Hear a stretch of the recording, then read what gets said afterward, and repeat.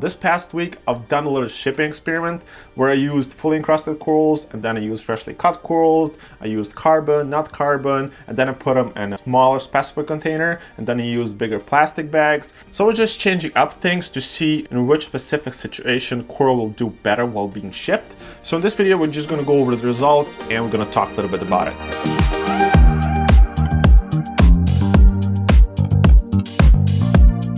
First of all, temperature wasn't a factor in this experiment at all, since I had all the frags in a styrofoam box and I had that box here in my house, and I do keep my house a little bit on the warmer side, so every single time I'll check the temperature on the frags, that'll always be around 76-77 degrees. The coral that I used for this test was worldwide corals, slime ball, and Acropora, and the reason because I used that coral is just because I had a lot of it and I had a few frags that are already fully encrusted on the plugs, so that's why I decided to use that coral. And one other thing, I filled specimen containers all the way up. When I was packing the frags in the bags, I'll release all the air and tighten it that way, just so I have water and the coral in the bag. I have started this test on November 24th, and this test ended on November 30th. And actually, some of those frags that made it until November 30th, I put back into my tank, and they're still doing great 2 days after. And I don't think I'll have any issues with those corals. So basically what I did, I used corals, they're fully encrusted on the plug, and then I had freshly cut corals with super glue gel from Dollar Tree that I used,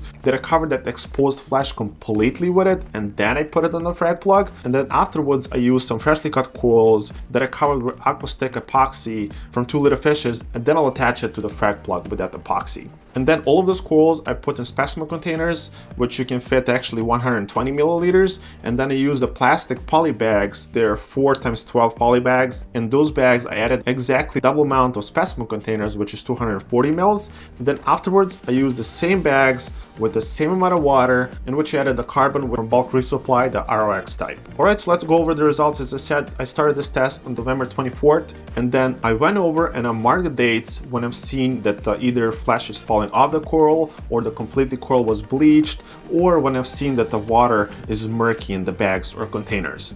So basically, November 24th is when I packed. The second day, November 25th, I already had one that perished, which is the coral that was freshly cut with aquastick epoxy. And then the day after, I had all of the ones that I used aquastick epoxy from 2 little fishes, they all died. So basically, they made it 2 days maximum when aquastick epoxy was used. And you guys can tell right off the bat, more water volume made a big difference. And as we go and see other results, you guys are gonna see that that repeats constantly here. And then the day after, on November 27th, I had coral that perished, and that was a freshly cut coral in a specimen container. And then on November 28th, I had one coral die as well here, which was again in a specimen container, smaller container, and that was the coral that was fully encrusted on a frag plug. Then afterwards, on November 29th, I had a coral that perished that was in a plastic poly bag, which was freshly cut coral, which made it 2 days extra just because it was in a bigger plastic poly bag compared to the specimen container one, which perished on November 27th.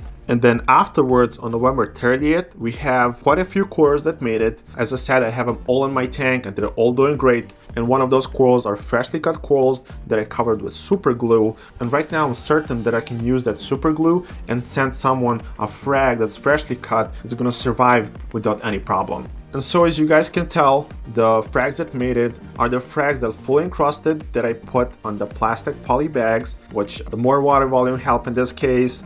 And then I have a freshly cut coral that had a little bit of carbon in it on their larger plastic poly bags, and that one made it one more extra day comparing to the one that didn't have any carbon. And then we had freshly cut corals that I used super glue that both made it that were actually in bigger poly bags, which I was very surprised that that super glue did that well. So just me looking at the results right off the bat, I can tell you guys that I'll never use the aquastick epoxy. Of course, this is the only epoxy that I use. I don't know how the other epoxies are. I'm sure if I let that epoxy cure a little longer in my tank, that those corals will do way better. Since for super glue gel and for that epoxy that I used, I basically grabbed the epoxy and I attached it to the frag plug right away, and then I dropped it in a bag, and basically that lasted maybe 15 to 20 seconds. So probably if I let that cure my tank, I'll do way better, and all the toxicity that killed the corals went out into my tank, and the bigger water volume would probably be fine. But from now on, just me seeing that that epoxy has some type of toxicity on corals, I probably will never use it again. I'm just gonna stick with the super glue, which did so well in this test. Even though I've done the same thing with the super glue, I just glued the coral in the frag plug and I dropped it in the bag right away, which again lasted 15 to 20 seconds. That's how long I needed to just attach the coral in the frag plug and just drop it in the bag and pack it. And obviously the corals admitted the furthest into the test were the corals that were more water volume. They were either full encrusted on the frag plug or they were freshly cut corals, but that whole exposed tissue was covered with the gel super glue.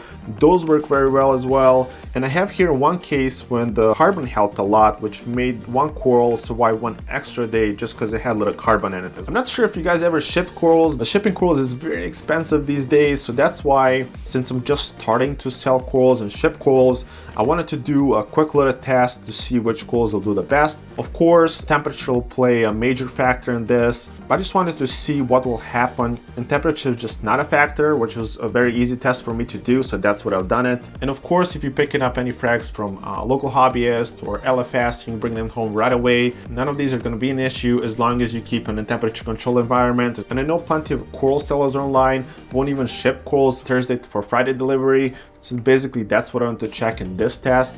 If a coral will survive being shipped Thursday and not being delivered on Friday, then it's going to be delivered on Monday.